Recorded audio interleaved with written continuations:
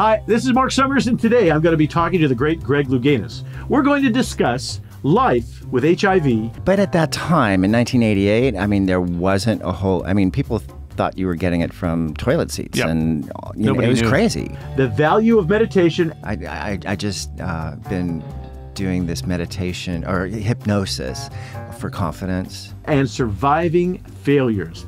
So my sole purpose on this planet was to prevent Klaus from winning that gold medal. And I failed. Yeah, really interesting stuff. Don't forget to like and subscribe to Marc Summers Unwraps. The camera doesn't lie, so I think you have to be authentic. And if you pretend to be somebody you're not, I think the longevity in this industry is probably slim and none. There are performance artists. The first one that comes to my mind is, because I went to school with him, is Andy Kaufman. You either love that type of stuff or you don't. I'm not a huge fan of it. I don't get it, quite honestly. Andy and I kind of never saw eye to eye, and I could tell you endless stories about us sort of button heads.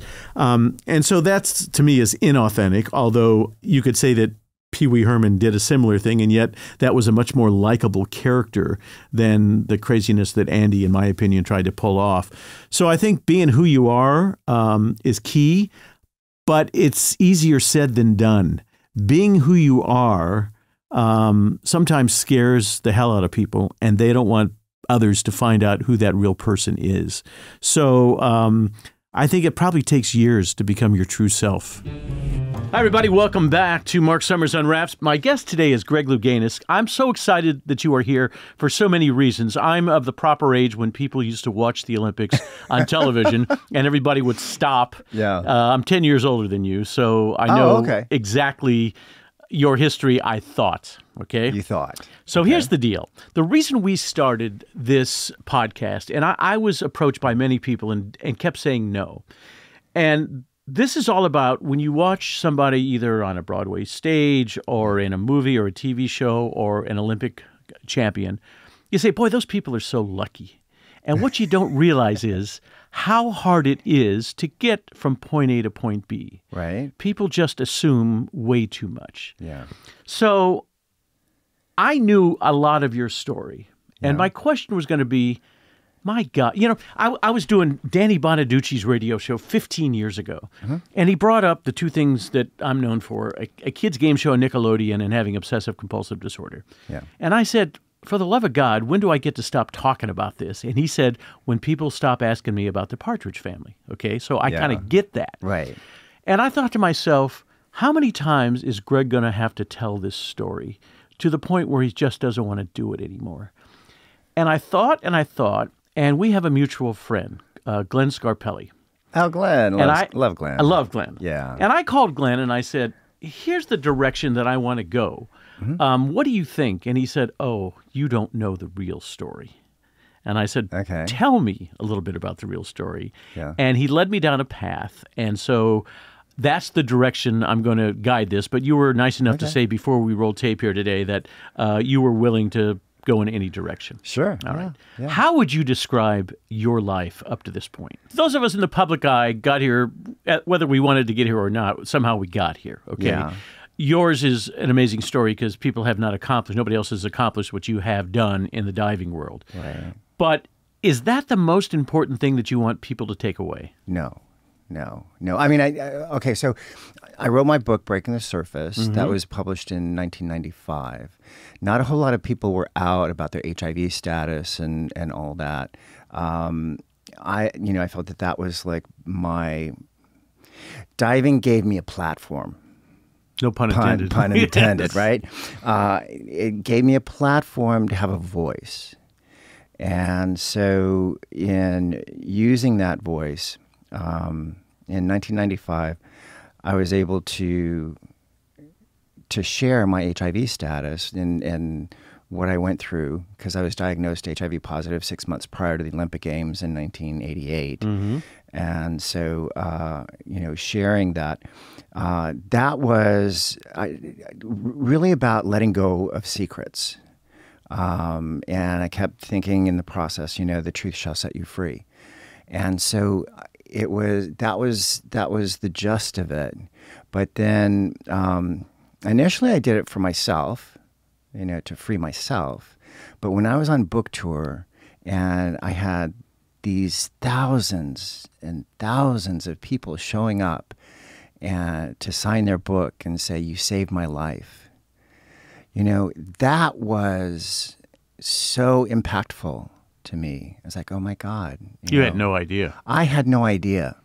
And some of them, it was, I came out about my sexuality to my friends and family through your book, or I came out about my HIV status, or I left an abusive relationship. You gave me the courage to leave an abusive relationship.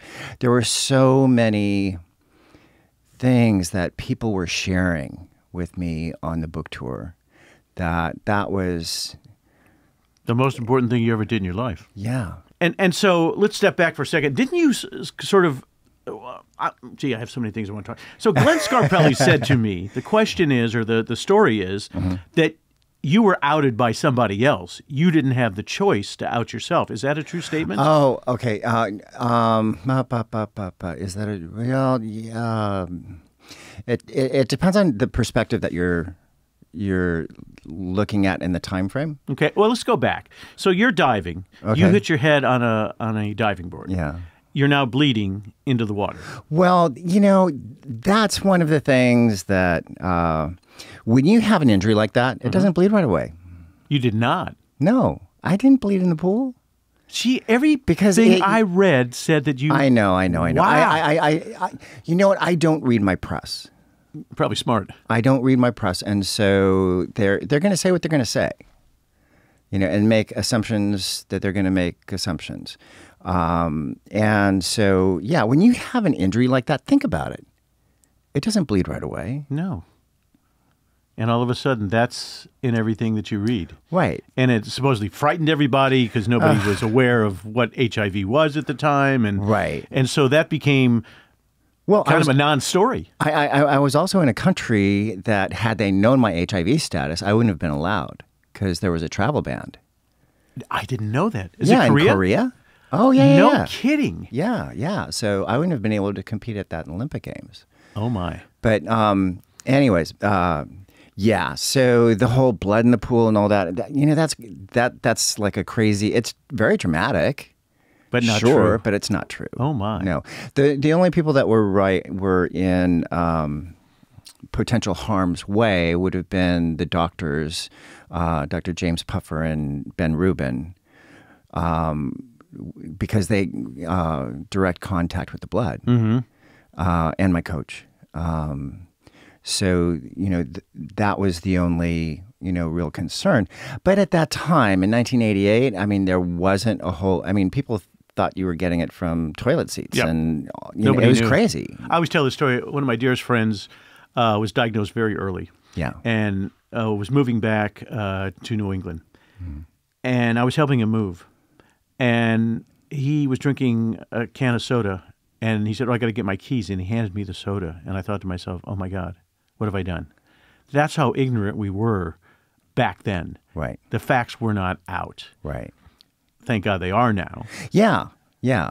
But Yeah. I think the frightened, human psyche of what is this thing and can I get it by just, touching you or being near you or God knows what.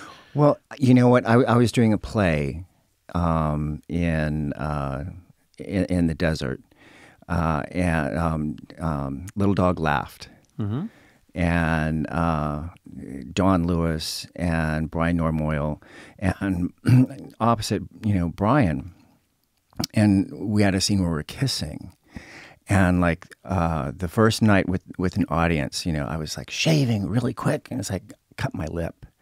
Like I was freaking out. Really? Yeah, I was like, what do we do? What do we do? Because I wanted to protect him. Yeah. And, we didn't know at that time, undetectable, then you can't transmit, untransmittable. Mm-hmm. So it was before that time. And I was I was so upset, tears and everything. And then we choreographed the whole scene. And actually the director said, you know what? That was even more sensual. Keep it. Yeah. Well, Wow. we didn't keep it. No. No. But it was, yeah, he said that it just added a certain... Another layer. Yeah. So that was really interesting. But yeah, I mean, there's an awareness that you have and you want to be protective. But there's also that line that is more kind of the alarmist, and Tell me about the Barbara Walters interview. the Barbara Walters interview. Mm-hmm. You know what? That was, she sounded really tough on me in the interview because I watched that, but she was a lovely, lovely person. When I showed up to do the interview, the night before, I found out that my therapist passed, and I was pretty shooken up. Mm. And she knew something was wrong. She said, "Greg, what's going on?" I said, "Well, my therapist just died." She goes, "Oh my God!" And she just wrapped me in her arms and said, "We'll get through this together." She had a way. She did. Yeah, I was on The View for many years, and I did get an interview by her. Yeah. And as tough as she could be, Yeah. off camera, and actually on camera as well, she had a big heart. Yeah. Massive heart. Yeah. And I think just wanted to do the best interview possible as opposed to expose people, Right. which is kind of the train of thought now. Okay, we've jumped all over the place. Now I want to step back. We've kind of hit the bullseye really quick here, but let's talk about your background.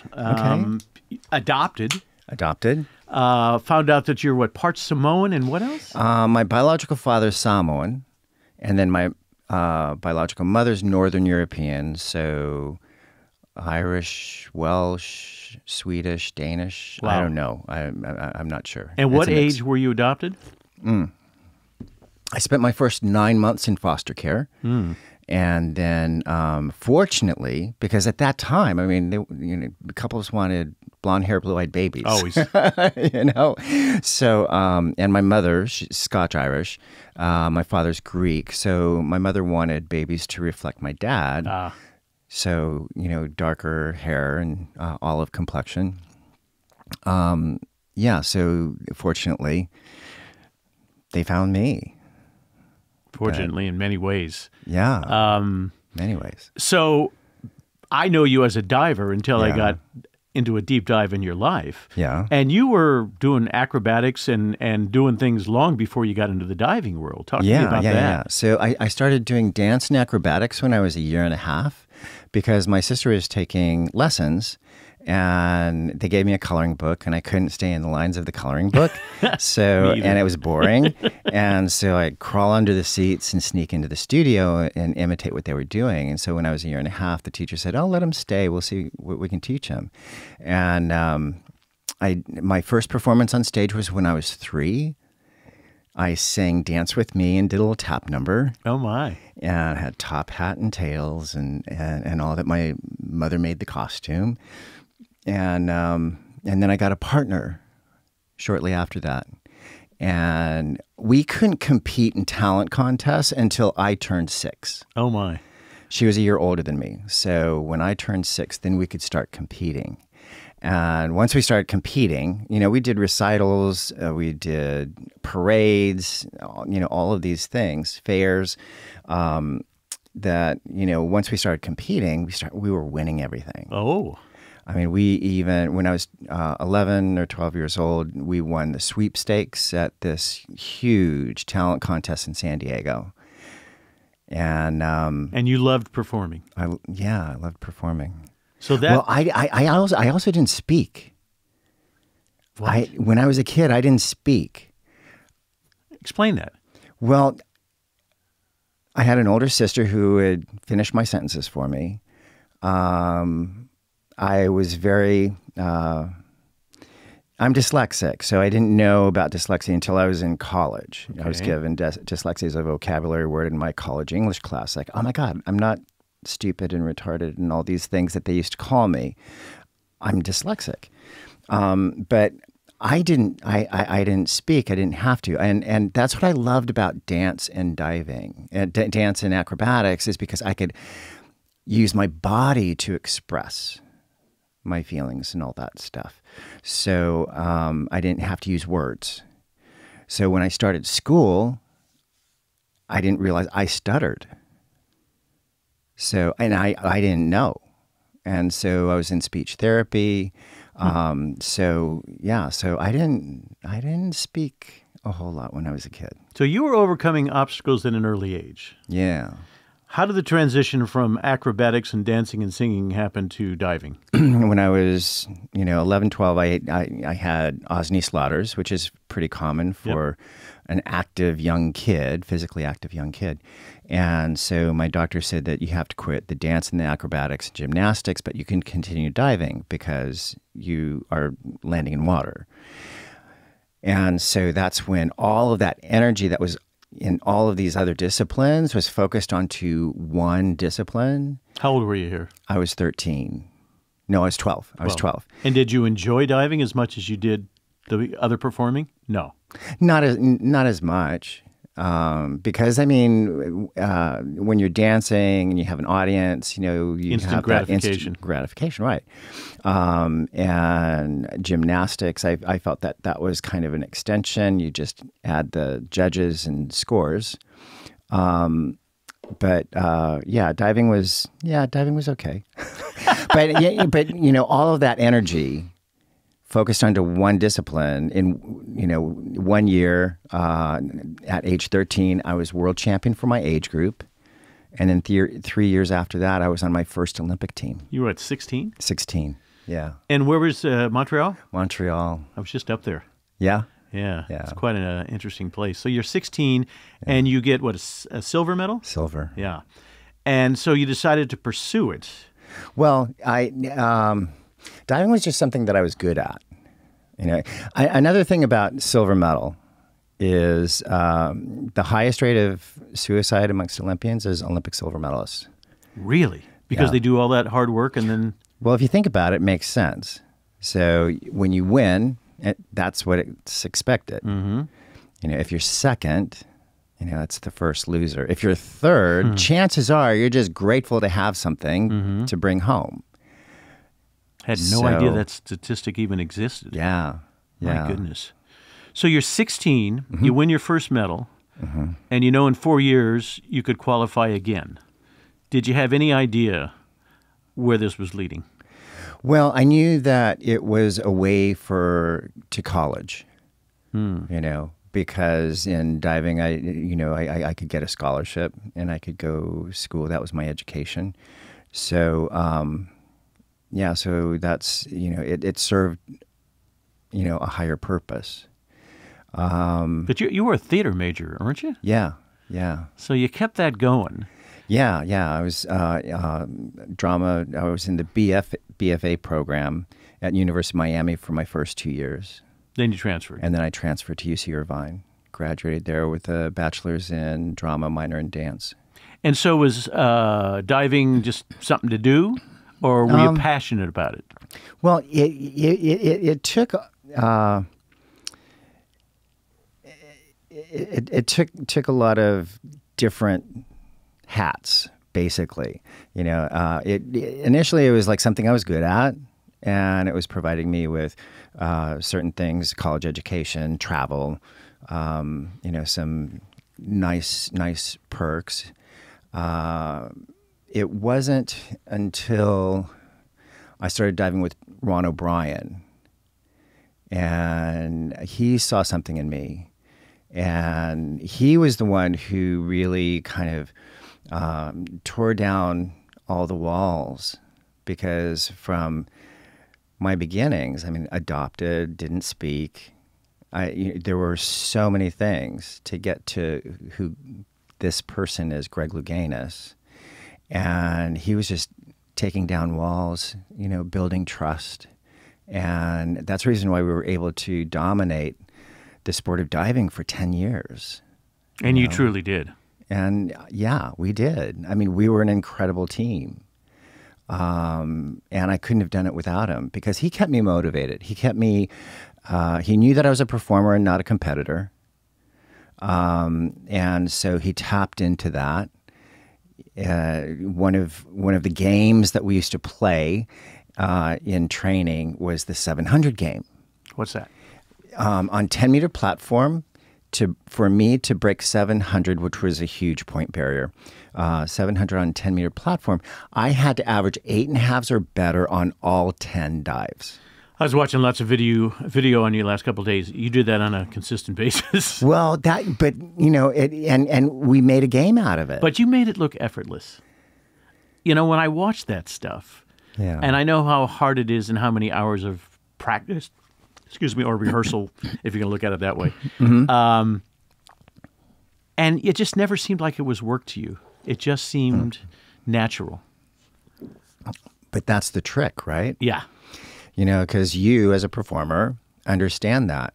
You have to make something very difficult look effortless. Yeah, never let them see you sweat. Right. Really comes through on something like that. Yeah. And, I watched 15 minutes last night of you getting all those 8.5s and higher. Here's the thing I noticed, though, and correct me if I'm wrong. You were excited when you won. But I never saw oh my God, this is the coolest thing ever feeling. Am I wrong? There was hugging and pats on the back. Okay. So probably the closest that I had been to that would have been 1982 World Championships, 3-meter springboard. I have a few moments like that in that decade of dominance, right? So 1982, World Championships, Guayaquil, Ecuador. I remember we were being introduced because we go reverse order of finish from the prelims and semis. So I won, so I was going last. And then Alexander Portnoy was just before me. So he was second to last. And I remember as we were being introduced to the audience, he was introduced, Alexander Portnoy from the USSR, from the Soviet Union, Olympic gold medalist, 1980. And then I'm introduced, Greg Louganis, United States of America, Olympic silver medalist, 1976. And I thought to myself, I looked over at Alexander, I was like, thinking in my head, you won because I wasn't there. And so I felt like I had a point to make. Yeah, I had to prove myself. I always wanted my performance to speak for itself. I didn't want to have to use words to speak for myself. And so we're going through the competition, comes down to the last dive. I look up at the scoreboard to make sure that they have the correct dive number. And I see my score flashing on the board. And I realized, oh my God, I already won. So I didn't have to do my last dive. Really? I mean, I think it's still the highest point spread that anybody's won any world or Olympic competition. So you must have been so at ease. That was, and that, there was joy in that. Had to be. Experience. 1984, the men's 10-meter platform. I felt like that was a dream come true competition for me on 10-meter platform. Ron O'Brien kept telling me, just keep dancing, just keep dancing, just keep dancing. And it was just like, and we were. I mean, it was so, the connection was so incredible. And it did feel like a dance. And I broke 700.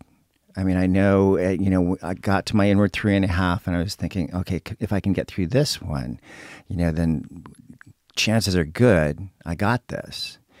And then there's that fear of, there's this fear of success. What if I do it? What's next?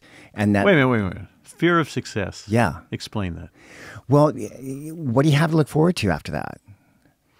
If you achieve your goal, then there's a fear. It's like, okay. And you were really young. Well, I was 24. Yeah, That was really young. Yeah. But and also the fear of failure. What if I get so close and I never get there again? So all this is going through your head? Through the various times in the competition, because your mind races. Your mind's racing with thoughts and ideas and scenarios that you're making up. What ifs? Yeah, right. But ultimately, with each dive, and this is something I learned, in peak performance. You gotta let all that shit go. Not easy. You gotta allow your body to do what it was trained to do and trust it. And be aware. Because if you're thinking, it's like, oh my God, I did this. You can think yourself right out of it. Right, exactly. Yeah. Exactly. But you were so flexible. You were like Gumby to me when I watched you on those things. You were in such great shape that, once again, you did make it look effortless. Yeah, all right, so let's take a step back from where we are now, because we're going to come back to it. When did you realize that you were gay? What age? I always knew that I was different. I didn't put sexuality to it. And also, I mean, the kids, I'm sure, saw it in me, because I was called fag and sissy boy and all that stuff. Now, what do you think brought that on? Were you feminine in any way back when you were diving or acting? Probably, huh? Yeah, probably. Huh. Yeah. And I mean, and also, I mean, I was in dance and acrobatics. It's not exactly the most masculine thing. Yeah. So now you go and win. How many medals at the Korean Olympics? You got 5. Well, okay. So silver medal in '76, Montreal, my first Olympics. I did make the finals in the 3-meter springboard as well, because I won the Olympic trials in '76. Won the Olympic trials in '80, but we didn't go. Yep. And then won the Olympic trials in '84. We only had 2 events at that time, so 3-meter springboard, 10-meter platform. So 2 golds in '84, and then I repeated that in '88. So you walk away, and one would think, wow, so successful. I always go to Marc Spitz, everybody thought he was going to be a movie star and all this stuff. What happened for you after those momentous occasions? Well, I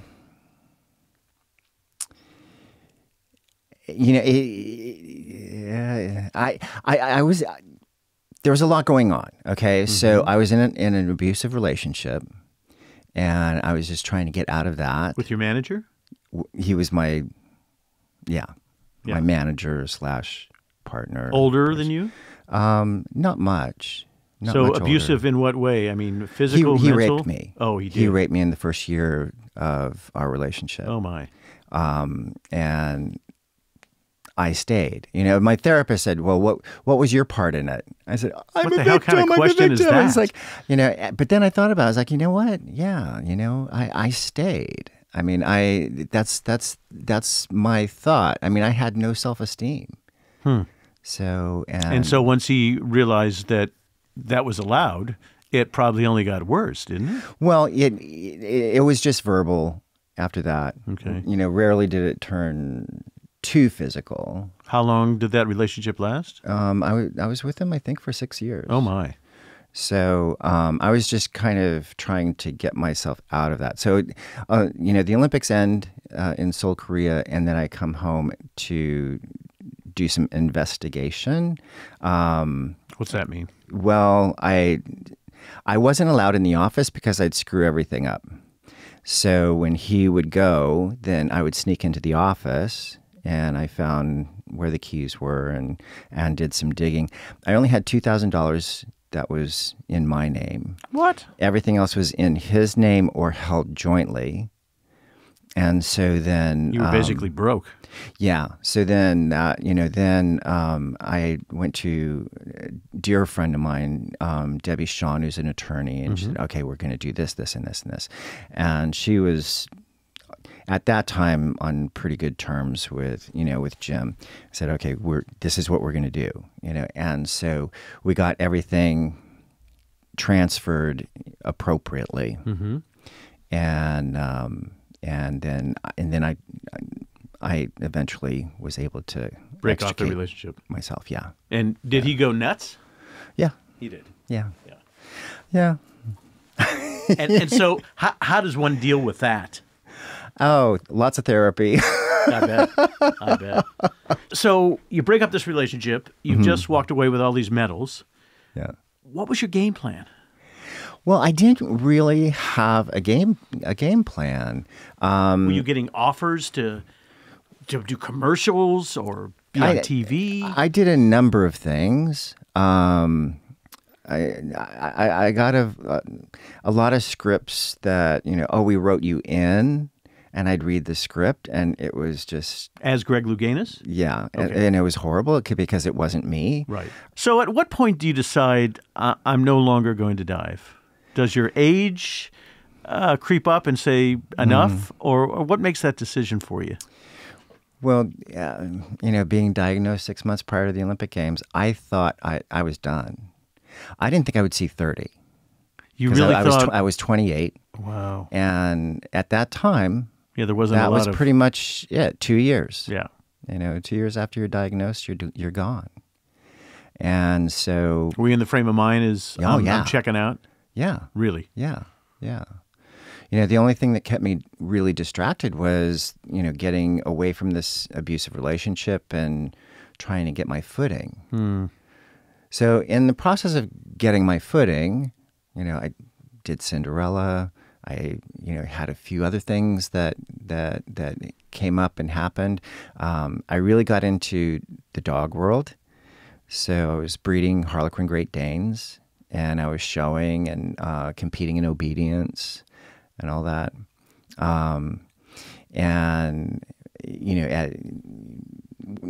Once I left gym, I was seeing Steve Kometko. And so Steve said, I want a little Jack Russell that I can travel to the film festivals with, because it was during the time of Frasier and Eddie. And so I said, okay, I'll do the training. So I did the training. And so, Jack Russells can be nuts. Yeah. And she was. And I have a part Chihuahua, part Jack Russell, so I know what's going on. Oh, my God. Yeah. And she became my superstar. I mean, she would really. She competed in obedience. She went her CD, her beginning novice title, CD to UD, her most advanced obedience title in 8.5 months. I got a COVID dog. Yeah, we had dogs in the past, and then there was this long gap, and my wife said, "I want another dog," and I thought, it changes your life, and you can't go and do this. So of course, we get this little dog that I didn't want. And the first day, he's sitting on the couch, teeny little bundle of fur, and his name is Charlie. And I said, Charlie, do you want kisses? And so I would kiss him under his neck. And, now, before he goes to bed, I got to kiss him under his neck. And not only do I kiss him here, but then he turns his head and wants me to kiss him on the other side. Right.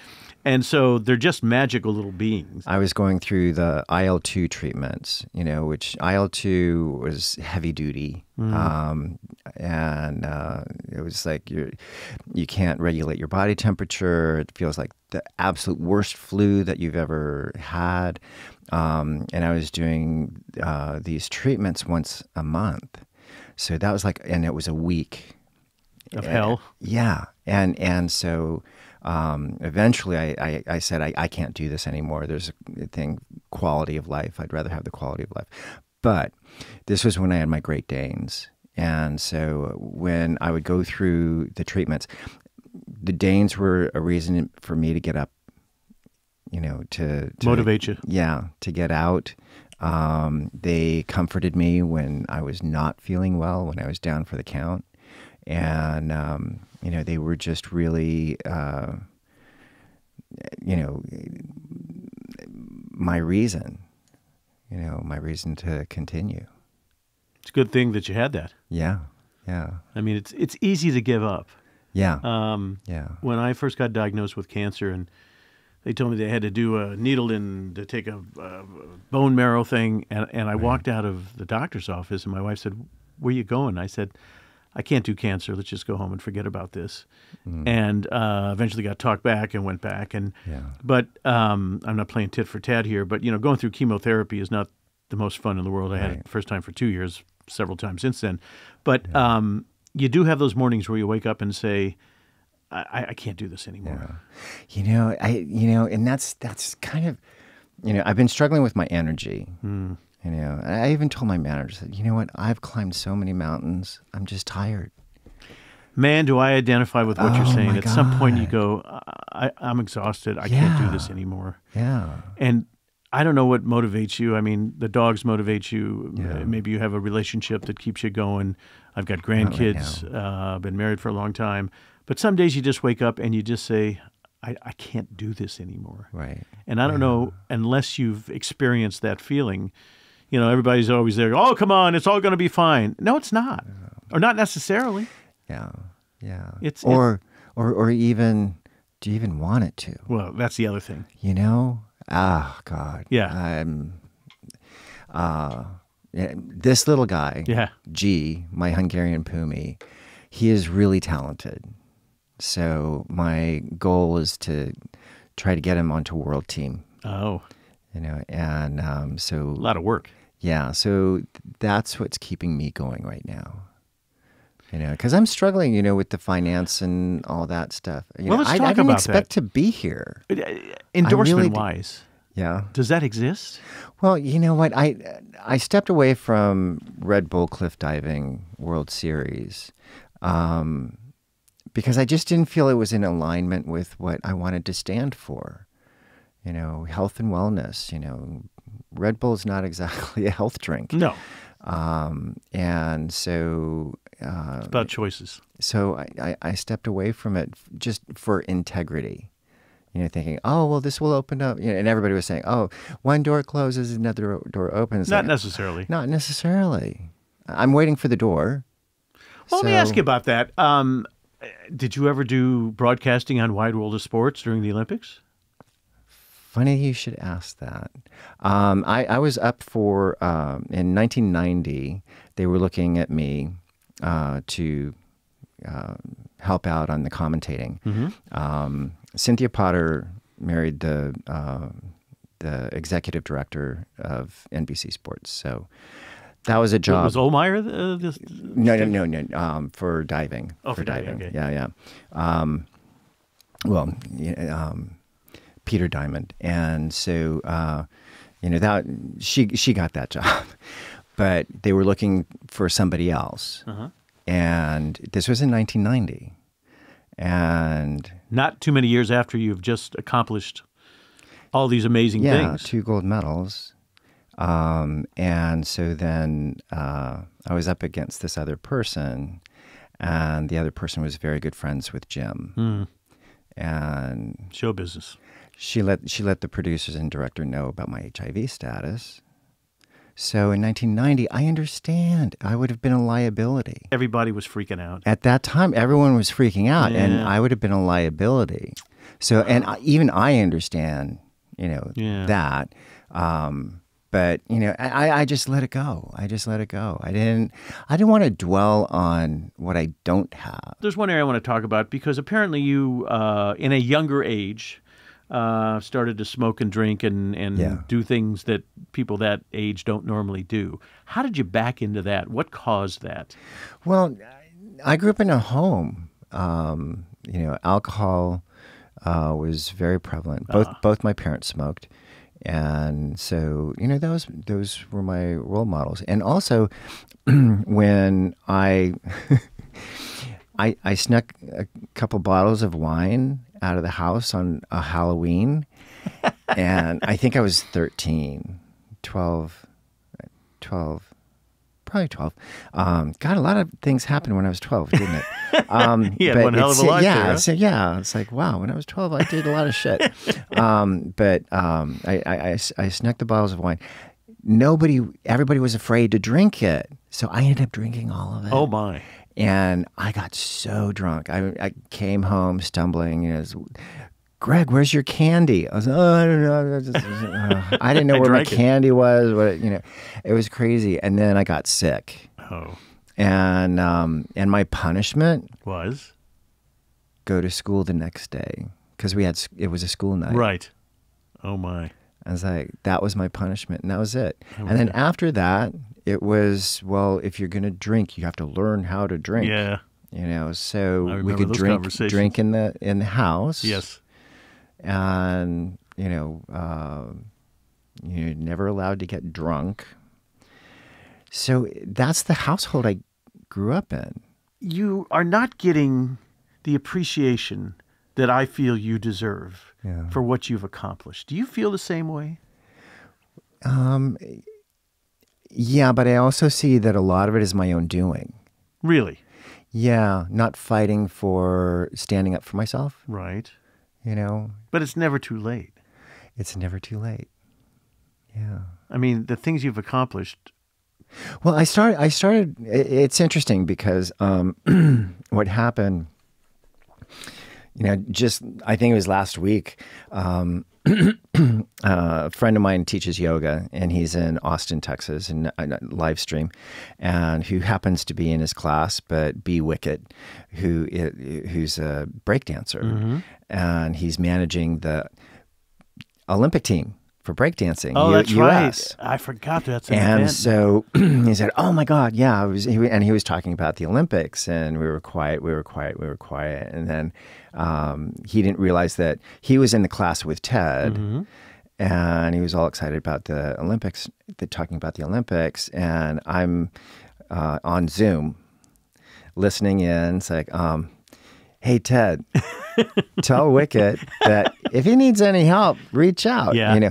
And so that got me thinking, and I started writing just this weekend, directions to the podium.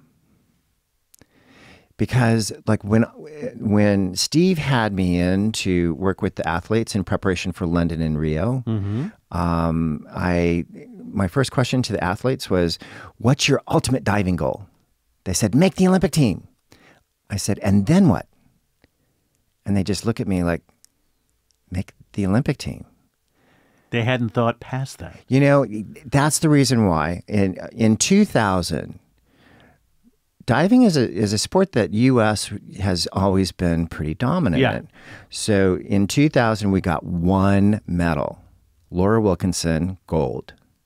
2004, we add synchronized diving, so they have 4 more shots at medals. And?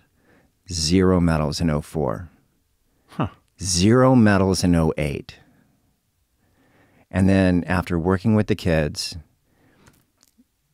and I don't claim all of the credit, but I do need to stand up for it, for myself, and say, look, we got 4 medals in London. We got 3 medals in Rio when we were getting 0. So what's your relationship with the Olympic Committee these days? Well, that's USA Diving. Okay. Olympic Committee, they kind of farm everything out to the national governing bodies.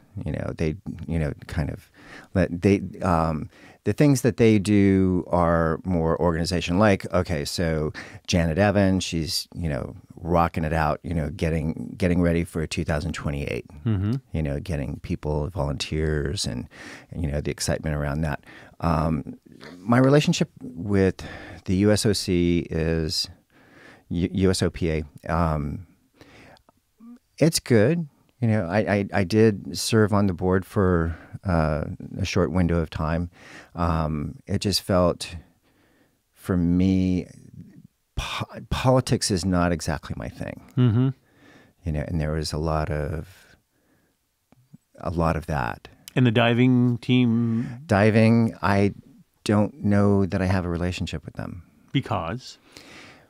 They've reached out and said, "Oh, we need, we want to get you back involved." I said, and they've done that numerous times, and then nothing. I hear from them and say, "Oh, we want to do something." Never have any type of proposal or anything. What would be the ultimate job you would like to do right now? Well, okay, I was thinking about that, and I was actually going to, in the process of putting it on my LinkedIn page, is offer to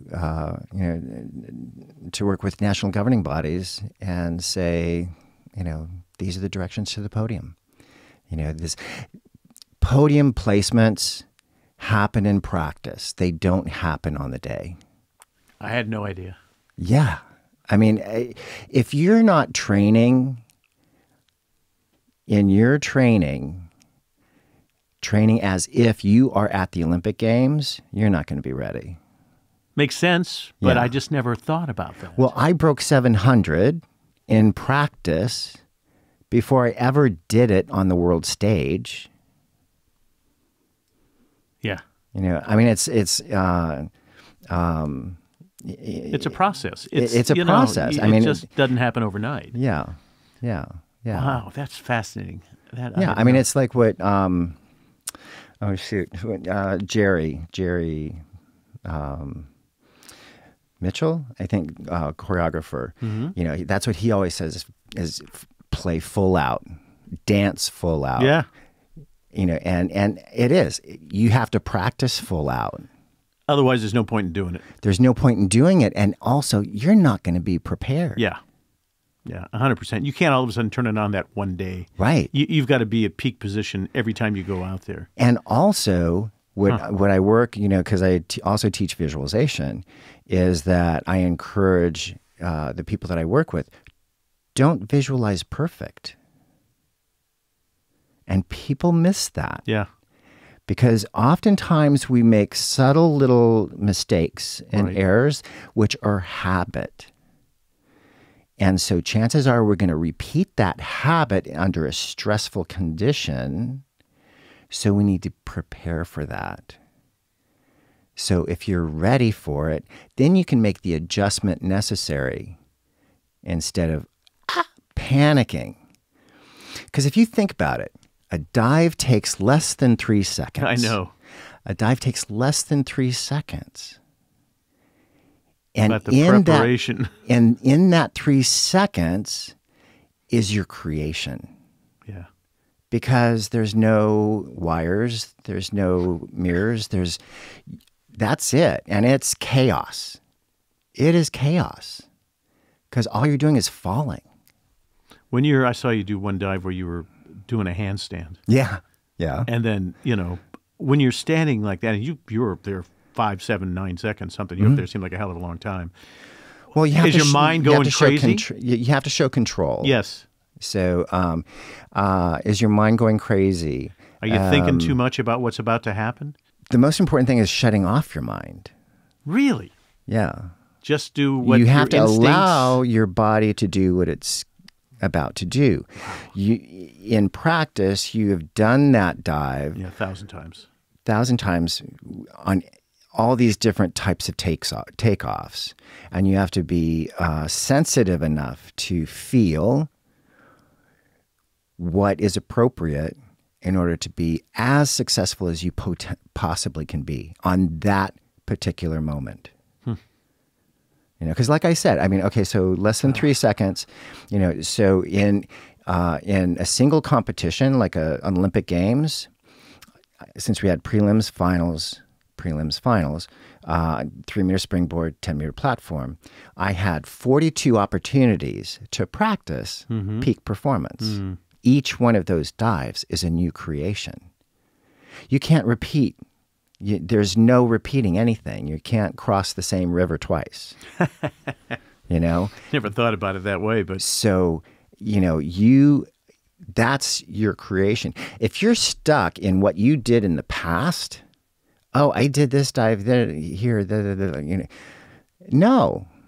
Or another mistake a lot of athletes make, I can see it when they're competing. They're trying to control the environment. And you can't control the environment. No. You have to embrace the environment. You have to allow that to be a part of the experience. And also peak performance, you can experience in so many different ways where, you know, everything feels like in slow motion and you're in so much control. Other times, you know, you take off the board and you're in the water and you're wondering what the hell happened.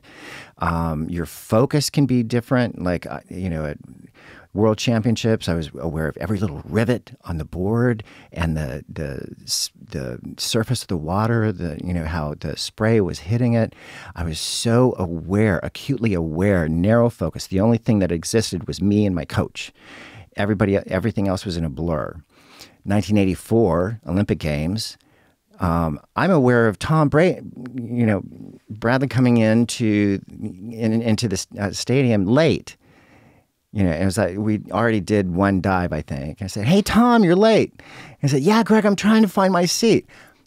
That was the experience. I was aware. My awareness was so expanded. I mean, I was aware of the lady in the flowered hat in the fifth row, 3 seats over. And I was aware. I was aware of where my mom was. I was aware of where my dad was. They were going through a divorce. So they were not sitting together. They were not sitting together. And it's like, what was their reaction when you were doing all this? My mom, all she wanted for me was to have fun. Mm-hmm. That's all she was concerned about. Your dad? This was my feeling. This is what I did to myself. Was I had to win in order to be worthy of his love. Oh, my. So a lot of pressure. So that was, yeah. So but when you won. It did evolve because, you don't hold on to those things for 10 years. And I dominated the sport for 10 years. So no, but you've got to evolve. In order to be successful, in order for me to have as much success, I had to evolve. What year did you meet your birth parents? I met my biological father. It was after the '84 Olympic Games, and I was in Hawaii, and I was doing an appearance for Speedo.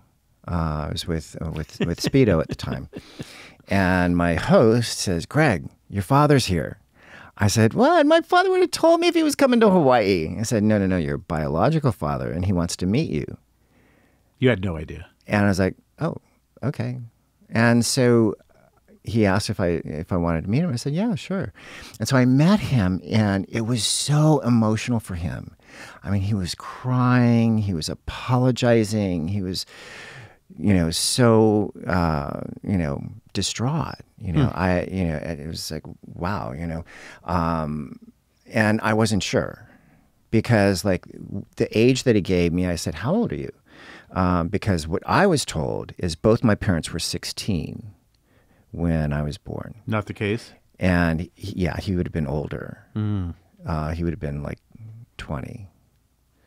And so I was like, well, that's not jiving. And what I was reminded later was that in 1960, they lied about that for statutory rape and all of that stuff because my mother was 16. Did you keep a relationship after that? Yeah.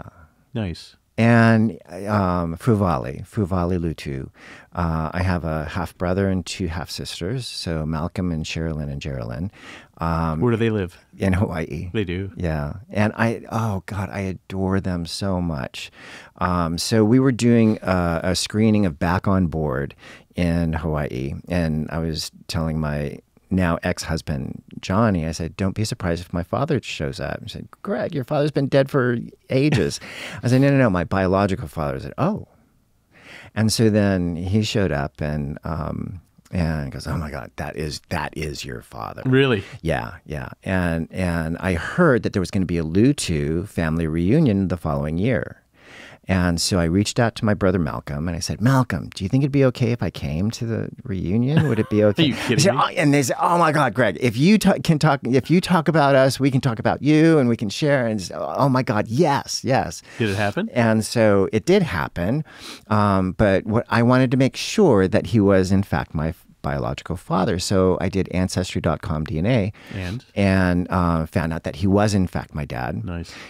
But I also got a message from somebody who said, "Look, I know who you are, and you came up as a leaf on our family tree, and the only thing we can think of is that you might be my aunt's son."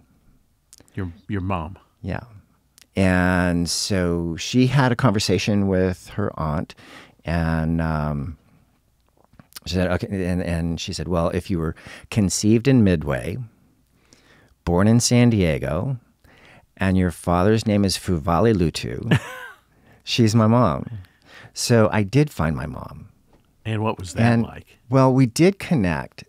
I did want to meet my dad. I always wanted to meet my dad. That was always, something.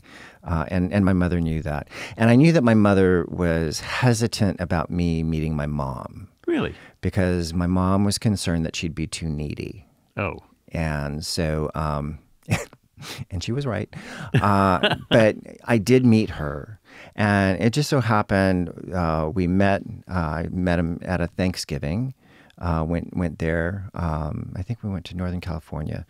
And met. And then it just so happened that my niece was getting married early the next year, and then my half-brother was getting married in September. And they asked me to go, and I agreed to. So I went to my niece's wedding, and I went to my half-brother's wedding. But that's not typical for me. No, huh? That's not typical for me and my family. That's not how I grew up. I mean, I could go because of the diving and all of those, responsibilities of travel and all that stuff. I didn't make it to a lot of holidays because we may have had a training camp. You were focused on what you were doing. Yeah, I was focused. So 5 years would go by, and I wouldn't see my cousin. And that was normal. Mm-hmm. But to see my mother 3 times in less than a year... It was unusual. That's highly unusual. But I think her interpretation of it was, she was trying to call every day. Oh. And it was... Making up for lost time. Yeah, it was just stressful. Too much. Yeah. Conceived in Midway, I think it was more all the way, don't you? Well, yeah, okay. It's not a real romantic story. No, it doesn't sound like it. So my dad was on the boxing team. He was an athlete. Well, yeah, he was. My brother was 3rd in the world strongman. Come on. Yeah. So it's Malcolm, in the genes there. Oh my God. I saw videos of him, pulling a truck across a football field, and some crazy, crazy stuff. He was just unbelievable. When you made it to the Wheaties box, what'd you think? That was always like the big thing. Oh, that was, Julie Sondroth, she, after Back on Board, I didn't realize what a big deal the Wheaties box was. I really didn't. And then when we were doing Back on Board, Cheryl Fergenik, we were at the International Swimming Hall of Fame, and they had all of these swimmers, a lot of them obscure, Wheaties boxes. I'm like, oh my God, that's what everybody's talking about. Oh, yeah. And I never had a Wheaties box. And so Julie did this whole campaign thing, and it just took off. And I'm sure that's the reason why, Pretty cool, General Mills. And that was, and I was so grateful too, because I felt in a sense it was more important now because they're recognizing and embracing a whole person. Oh yeah.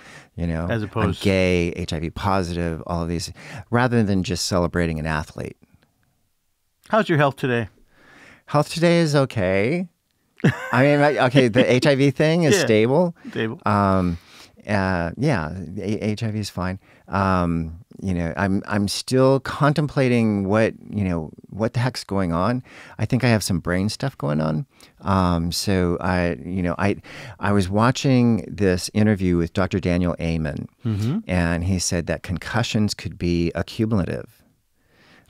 He was doing, Marc Hyman was doing the interview, and I had never heard that concussions could be accumulative. That's interesting. Yeah. So anyways, I was very curious because I was super, super depressed at the onset of the pandemic, quarantine and everything. But I knew it was something more. There was something more to it. And so scraped the money together to get a SPECT scan. And they found damage consistent with blunt force trauma. Really? Yeah. Because I hit my head in 79. I was 19. I was in Tbilisi, Russia, in the province of Georgia. I hit my head on the platform. And I was... No give there. I was out for 20 minutes. Oh, my. They said. And so I don't remember it. All I remember is jumping up in the air, touching my toes on a reverse dive pike, and thinking, God, what a beautiful day. That's all you remember. That's it. Wow. That's all I remember. What does the word no mean to you? The word no. Mm-hmm. Oh, gosh. It depends on what context, because no could also mean maybe. Okay. But that's positive.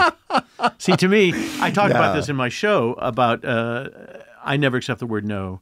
And to me, no is just another word for not yet. Okay. Okay. So Okay. I'm going to play analyst here, and I have no degree, and I'm not a doctor, and I don't play one on TV. Okay. But a few minutes ago, you gave a tutorial on attitude and what you have to think as you're going up there diving, and the positivity that one needs. I don't know if you knew you were doing it or not, but I soaked it all in. And see, to me, that's valuable. That just being in the presence of the U.S. diving team and teaching them these elements would be amazing.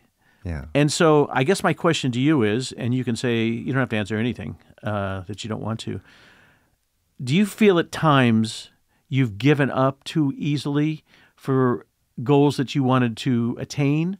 Or do you think you've given it 110%? Because you gave 150% when you were diving, and obviously when you're performing. But the little thing that's seeping through to me, and don't take this the wrong way because I am a huge fan of yours, is that there are things that you want to accomplish, but you're hesitant because you're afraid to hear the word no. Okay, I understand, I think, what you're saying. You have so much to offer. I think it's more of a self-esteem thing. Okay. I'll accept that. For me. Yeah. For me. So how do you overcome that? And that's what I'm working on. Oh my God, I've got I just been doing this meditation or hypnosis for confidence.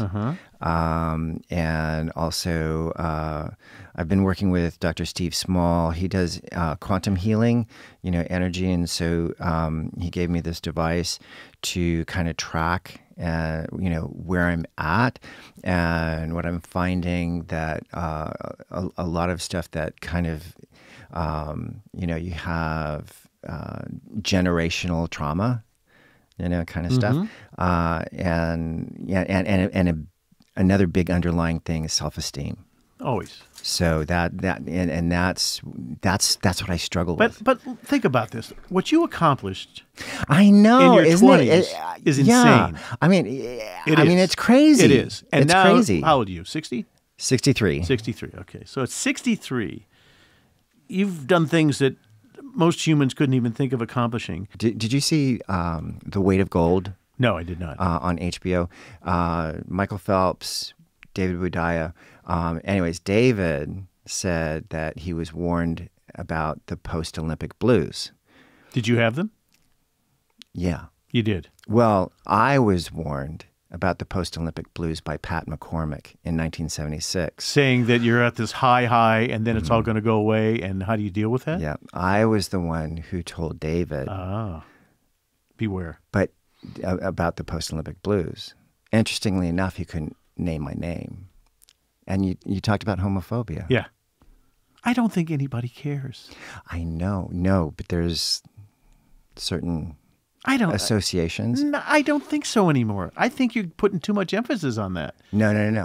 Really? This one I know. Seriously? Yeah. In 2023, yeah, people give a shit if you're gay. Yeah. His coach wanted to pray the gay away.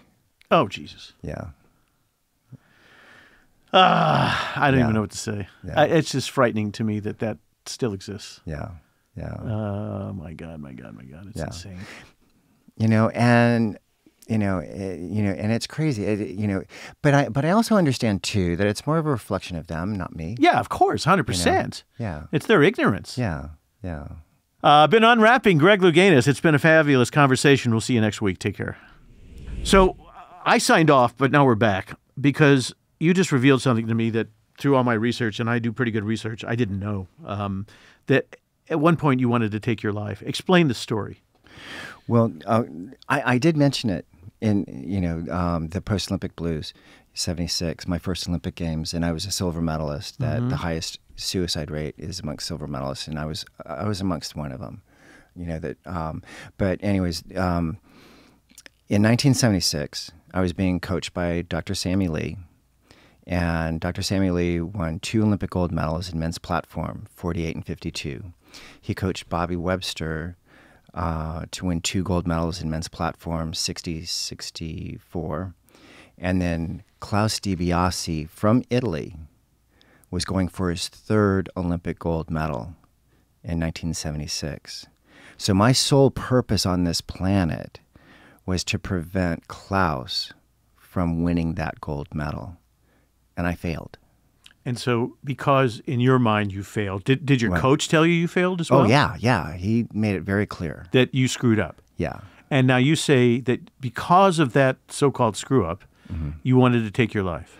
Yeah, because I was only 16. I was so confused. I felt like a failure. I'd come home and everybody's celebrating me.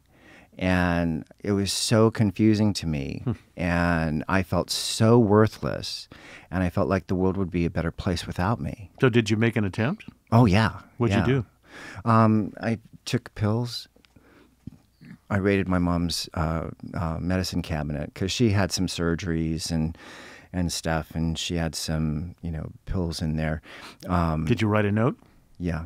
Did somebody discover you, obviously, and said, what's going on? And they pumped your stomach, I'm assuming? No. What happened? Probably the combination of drugs that I took kind of offset each other. So, I woke up the next day really kind of hungover and stuff. And I had to go to diving workout. So I drove to dive workout. And I was so wobbly. I was so, I just told Dr. Lee that I wasn't feeling well. Was he not aware of what had happened? He wasn't. And then I think I called my mom, and she asked me if I took the medicine from her cabinet, and I said, yeah. And I started crying. So she knew that I took the meds. And that was back in the day. You don't go to psychiatrists. You're not crazy. You're, buck up. Get over it. All of that. It was always stuff. Get over it. Yeah. Right. Back then, psychologists, people thought you were really crazy if you even thought about doing that. Right. So it was get over it and move on. And so it seems to me that maybe you didn't. I didn't. So that still affects you to this day. Well, you can't look at yourself as a failure based on that. Oh well, okay. So that medal, silver medal, it was decades before I could hold that medal with pride. Really? But I am so proud that I was able to accomplish that at such a young age. And I can see and appreciate it now. I couldn't then. Recently, didn't you decide to sell your medals? Yeah. I put them up for auction. They didn't go though. They did not. No. I mean, they're if we got a high enough bid, then they would go. But no, we didn't. What were you trying to raise money for? The Damien Center. Which is? Well, for myself. Yeah, okay. I need the money. Right. But also 10%, is going to go to the Damien Center, which just broke ground in March because they were bursting at the seams. They're HIV/AIDS service provider in Indianapolis. And they provide all kinds of services from, housing, medical, dental. They have a food bank that, they offer. It's a one-stop shop. And my goal was to raise enough money to be able to donate the money to have the Welcome Center named for Ryan White. Oh. And then I also wanted to hopefully raise enough money for the lounge to be named for my mom, Frances Louganis. How sweet. So that was what my goal was. We didn't reach it, but we're trying to devise experiences with me so that we can auction off to raise money for the Damien Center. Last question. When was the last time you were on a platform diving? It actually wasn't all that long ago. Because I remember I was in Fort Lauderdale. Matthew Mitchum was being honored, and so we went to the pool at in Fort Lauderdale at the International Swimming Hall of Fame, and they have a 27-meter platform. They just built a 27-meter platform. Freaking huge. Yeah. I mean, we didn't go up to the 27-meter, but they allowed us to go off of the 15-meter. And did you? And we did. Oh, my. So, because, he's not a, high diver either. Right. And so he said, okay, let's do it together. And then we count 1, 2, 3, and we jumped off of the 15-meter platform. Good God. Yeah. Was it fun? It was a blast. I mean, and the thing is, to do those kinds of things with someone, sharing those experiences, that's just really, really special. Pretty cool. Yeah. Pretty cool. Yeah. I've learned a lot from you. I admire you even more after this conversation. Before I was amazing, but we're going to work on doing something to get you to that next level. Okay. I'm telling you, Yeah. because you deserve it. Thanks again. Be well. Marc Summers Unwraps is a production of Believe Limited, created by me, Marc Summers, and Jessica Richmond. Produced by Keith Corneluk and Jessica Richmond. Executive produced by Patrick James Lynch and Ryan Gielen. Post-production support from Joshua Sterling Bragg and Believe Limited. Don't forget to subscribe or follow the show on your favorite podcast player, and if you really love it, why don't you leave us a rating and a review? Thanks for listening, and we'll see you next time on Marc Summers Unwraps.